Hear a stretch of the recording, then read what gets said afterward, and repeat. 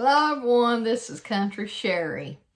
Today's Appalachian Muse is stove eyes. Now this was brought to my attention by my mail carrier.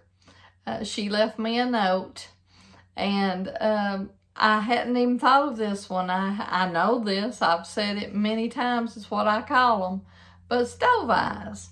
They are really like stove burners, you know, on an oven on the top where you heat your pots and stuff. Those are stove burners, but in Appalachia, they are stove eyes. So, I hope everybody's doing good. And I want you to remember that life is short and it's up to you to make it sweet.